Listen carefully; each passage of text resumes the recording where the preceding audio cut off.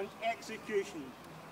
It is the will of God and His Majesty George Augustus, King of Great Britain and Ireland, Duke of Brunswick-Luneburg, and Prince-Elector of the Holy Roman Empire, that on this day, the 7th of July, 1743, that it be known the outcome of court-martial of the mutineers, formerly of the 43rd Regiment of Foot. The Secretary of War, John Winnington, and the Lord Justices of Great Britain and Ireland had found guilty the 110 men of the asaid Regiment of Highlanders, each being found guilty of treason, a crime punishable by death. The Secretary of War and Lord Justices have taken into consideration the acts of each individual as well as the physical and mental state of each man, and have pronounced sentence accordingly. Although treason is a low crime, punishable by death, His Majesty's wishes to show leniency. It is therefore granted that 26 men, being of weak body or mind, should be sent in military service, but not with the regiment, to Gibraltar and Majorca. 80 fellow mutineers will be sent to see service with His Majesty's Army in Georgia and the Leeward Islands. Peter MacGregor, alias McAlpine, alias Campbell, for deserting and exchanging his great belted plaid for small clothes, shall receive 1,000 lashes from the Cat of Nine Tails at 5 different times, 200 lashes each time. But for Corporal Samuel McPherson and Malcolm McPherson and Private Shaw, as leaders of the said mutiny, quiet please, their punishment should be greater. They have therefore been found guilty and sentenced to be shot by military fire. Shall be led to a place of execution within the walls of the Tower of London, where they will be shot by the Tower Guard on order of the Secretary of War. May God have mercy upon them. God save the King. God save the King, yeah.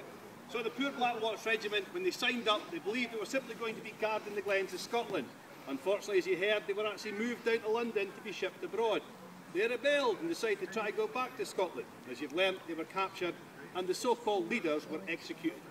But of course, the Black Watch soldiers were very different from the ordinary soldiers in the battlefield. They carried different kind of weapons. In fact, come forward here, lad. Before we shoot you, we'll just get They've got a round wooden shield called a targe, covered in leather, heavily studded. They held behind the targe a long-bladed knife, which is called a dirk. The dirk was held in the hand, concealed behind the shield, with the bottom end sticking out to cut towards their opponent's body in battle. Lastly, they had what we call the basket broadsword, excellent weapon for fighting on the battlefield. Now, traditionally, what a Highlander would do is he'd come onto the battlefield, discharge his musket and drop it to the ground. Disgraceful in the British Army, but they still did that. Then he rushes towards the enemy carrying these weapons. He pushes you off balance with the shield, cuts to your body with the dirk, then slices you down the middle with a sword, and you fall into 2 bits. Now, of course, this is how the Highland regiments fought, but it's not how the rest of the Scottish regiments fight. We fight, as all the regiments in the British Army, with this. I'm going to take a moment to show you the weapon of the British Army soldier in the 18th century. It's called the Brown Bess musket. 11 pounds 2 ounces in weight, very heavy gun to carry around. I can show you what they fire from it. It's a lead bullet. Looks pretty horrific. In that form it looks harmless, but it was as deadly as a gun today. If the bullet hit you, it would make a very small entry wound, about the size of your finger. But it's lead, so it flattens out an impact.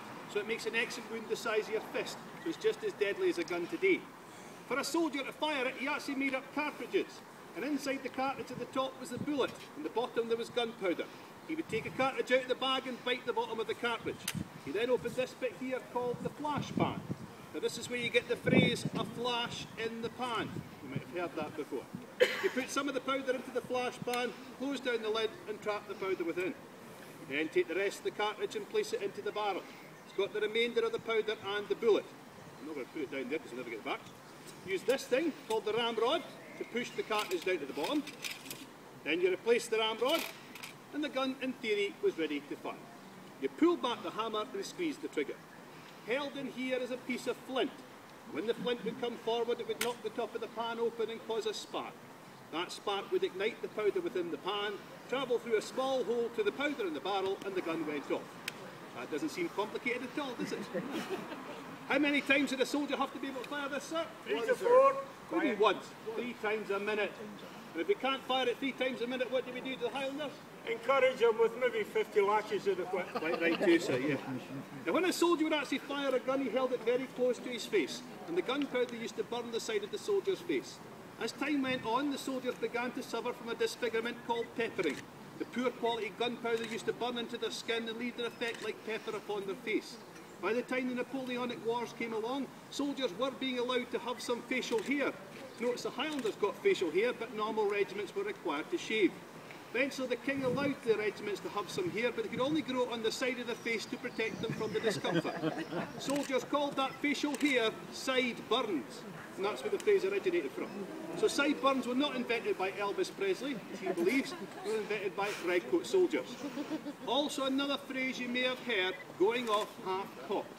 When you loaded a Brown Bess musket, you put it into the safety position called half-cocked. Then when you've loaded it, you pull it back to full cock to fire it. But if you fired this gun more than once, the mechanism used to heat up and become rather unstable. You might accidentally touch the trigger of the gun goes half-cocked and you've hit one of your friends in the front line. But there was one other weapon the soldier had, this, the bayonet. 17 inches of fluted steel, clipped onto the end of your gun. It was angled away so you could still load your gun when your bayonet was fixed. It now gives you 6 feet of a reach to defend yourself upon the battlefield.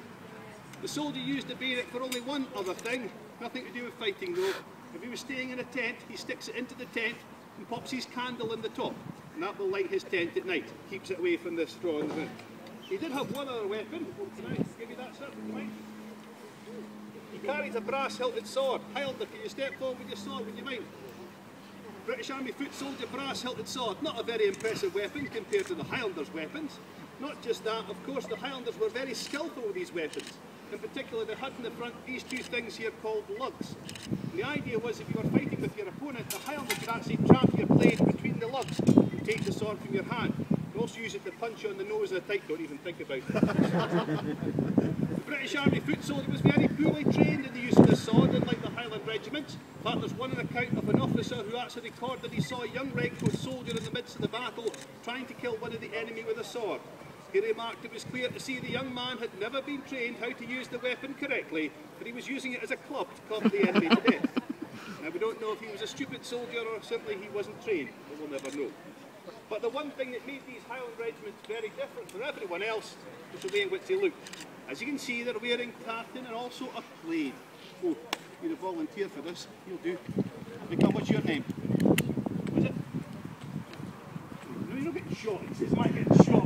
The dress, you look like a Highlander, right? Okay, you can see that information, that's the 330, am I getting shot? That's the right. Now, the Highland clansmen, hold that for me, what's your name? Was it? Ben. Never remember that, I'll call you Dougal. Right. Now,